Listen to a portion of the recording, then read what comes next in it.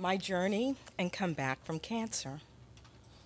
On Christmas Day, 2012, I arose early to watch my then 3-year-old grandson and my daughter open up their gifts. And I knew that it was going to be an unusual Christmas because I was scheduled for an outpatient surgery that very next day.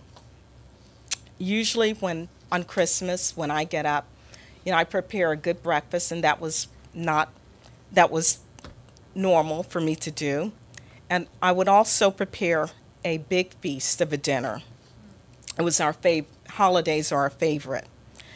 But that day, I knew that I had to prepare for surgery that next day. So let me just take you back for a moment. 2 months prior to that, on my daughter's birthday, I had an excruciating pain. I awoke about 2 a.m. that morning. And I thought it was just indigestion or gas. So I went back to sleep for about 5 minutes, and I awoke again.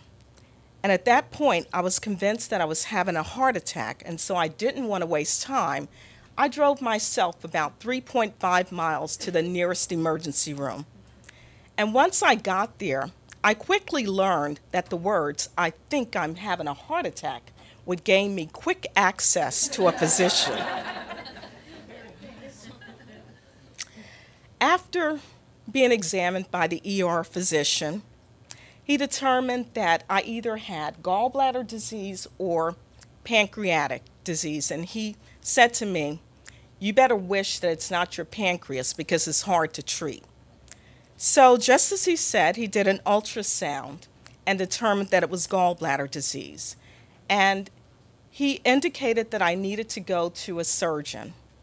So I set up an appointment with a surgeon. And mind you, I didn't have that pain but one time. So once I saw the surgeon, he determined that I didn't have to have the surgery right away. So then you ask yourself, why would someone choose to have surgery the day after Christmas? I love to eat. Anyone who knows me knows that I love to eat. But there were 2 reasons. The first was my job. The second was money. So what is it about the job? My coworker was going out on maternity leave that very next month. So I said, okay, this is going to be a surgery that will take me to recover about 2 weeks, so I can go out, have the surgery, be back before she returned. And then the other reason, which was a very compelling reason for me, is that if anyone knows anything about insurance, insurance generally pays 0 where we pay this much. Well, I had, and that's called out-of-pocket expenses, deductibles, co-payments, co-insurance. So I decided I'd already met my deductible, my out-of-pocket expenses. I don't want to pay any more, so I'm going to have the surgery now. So the next day, when I went in to have the surgery, I learned that my surgeon had to perform an emergency surgery on another patient, which caused my procedure to be delayed for 5 hours. Now, even though my daughter and my brother my daughter became agitated, my brother had to leave before the surgery was performed. I was very patient for some reason that day. And I waited for about 5 hours because I knew that usually an emergency denotes a life or death situation. So emergency procedures should take priority over elective ones. My procedure ended up being the last one on that day. And as promised, it would not take long. However, I didn't expect to wake up to the words, "Ms. Manning, I found a tumor, and I am very concerned." 1 week after receiving the pathology results, my surgeon confirmed that the tumor was malignant, but he saw no evidence of metastases. Overwhelmed with mixed emotions, I felt thankful that the cancer had not spread, but fearful after learning that gallbladder cancer has no known cure or effective course of treatment. Besides being rare, gallbladder cancer has a high rate of reoccurrence. So 6 months after agreeing to receive chemotherapy treatments as a preventive measure, an MRI revealed a lymph node that appeared suspicious. I was told that they couldn't biopsy it, that it was inoperable, and I never imagined that it would get any worse. For the first time since the initial diagnosis, I felt hopelessly defeated. Tears streaming down my cheeks, I managed to drive home. Unable to sleep that night, I prayed for God's guidance. And after praying, I turned on the television. Couldn't go to sleep. So I was searching for a spiritual program. Now, mind you, I never watch commercials. Never. Someone can ask me about a commercial. I cannot tell you anything about it. But that night, as I began to turn the channels, I came upon the commercial about the Cancer Treatment Centers of America. Now, that commercial had been playing over and over, while I was going through chemo treatment, and I would see it in the background, never watched it, because really, I just thought it was a commercial. And excuse me for saying this, some of the things that I heard about it, I just said, it's a bunch of crap. But, even knowing that, that night I was searching for hope. So I dialed the number. And I got a patient advocate on the other end who demonstrated a genuine concern, calmed my fears, and scheduled me for a second opinion. And, even though, I still felt, it was a bunch of crap, that night I was searching for hope. And, and she just put me at ease. The Cancer Treatment Centers of America treated me with dignity rather than a statistic. Inspired by the way they use traditional and non-traditional medicine, I wanted them to handle my case, so they agreed.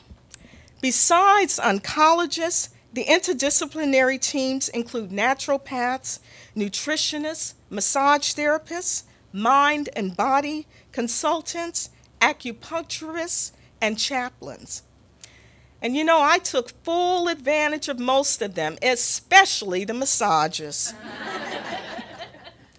The naturopaths and the nutritionists taught me the importance of making lifestyle changes and the overall impact on the treatment and prevention of cancer. Spiritual gatherings and discussions, including prayers led by the chaplains and/or ministers, encouraged me and provided me with a sense of hope. Now, often upon receiving a cancer diagnosis, some people tend to ask, why did this happen to me? I didn't ask that question. Instead, I asked, why did I get a rare cancer? And then I followed it up by saying, leave it to me to get something rare. Despite the circumstances, that simple but humbling phrase, let me digress for a moment. After I said that, I said, why not me? And so, despite those circumstances, that simple but humbling phrase redirected my focus towards a journey cushioned with perseverance and purpose. Adversity comes in many forms, including cancer. However, if given a choice, very few of us would choose to experience cancer. Now, although I cannot change the diagnosis, I can choose to reach above and beyond my comfort level through perseverance and by continuing to live the life that God, our Almighty Father, granted us, or granted me. So I'm married and the sole breadwinner in the household. I had to maintain an income, so I continued working throughout the entire ordeal, always equipped with a laptop and a cell phone. I traveled with a portable office and literally worked while receiving chemo treatments through a surgically implanted port. Treatments often began early and ended late, so I had plenty of time to complete a day's work. Being able to work throughout treatment enabled me to maintain health insurance, meet financial obligations, and eliminate some of the factors that cause stress. In addition, over the past several years, I had every intention of returning to school and completing my education. However, the workload and travel associated with my career caused it to be delayed. Finally, the time was right, so I enrolled into a master's program, but had only completed 2 quarters prior to being diagnosed. A friend suggested that I postpone classes until the end of treatments, and I almost did. But I just could not quit after waiting so long to begin. Perseverance took on a new meaning for me. As I continued to reach far beyond my usual abilities to keep everything going in the right direction, it kept the focus off of self and created normalcy in a situation that might have otherwise been chaotic. Working, taking classes, both online and in the classroom setting, along with weekly chemo treatments, then eventually radiation treatments became a daily routine. The following day, after my last procedure, my surgeon came into the room, and he wanted to know why I was sitting in a chair typing on my laptop the day after a major surgery. I explained that I had an 18-page final paper due that next week, and it had already been delayed due to the surgery. He shook his head in amazement, and he said, "You must have a lot of faith in me." Without a doubt, he is a great surgeon, but I had placed my faith in the one and only Almighty God. Amen. During and after cancer, my life's purpose became apparent due to those things I experienced on the journey, and they led me to my second act. Conscientiously grateful for each day I live in the present without looking back at yesterday or fast forwarding into the future. Besides several friends who survived various forms of cancer, I encountered many others who encouraged and inspired me along the way. Upon hearing their stories, I could hardly believe that the meetings occurred by chance. Everyone I met related a miraculous story of how she survived cancer, which made me believe that I would also survive. And as a result, I knew that I too would need to share my story with others. Every day when I pray, I ask God to send someone to me who might benefit from hearing my story, and God never fails to answer that prayer. In addition to my career, I work as a volunteer at the Cancer Treatment Center, speaking with patients who are currently receiving or about to receive treatment. We share our stories. We also express ourselves through art and watercolor painting. Although it took 3 years, I completed an MBA in Healthcare Services Administration last year. And by the way, the commercial that inspired me to seek a second opinion featured a world-renowned surgeon. And a couple of months after having surgery, I saw the commercial again. That time I watched it.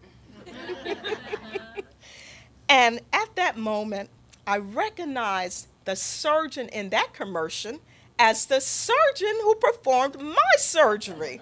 Successfully, he removed that lymph node, and I have remained cancer-free. Thank you.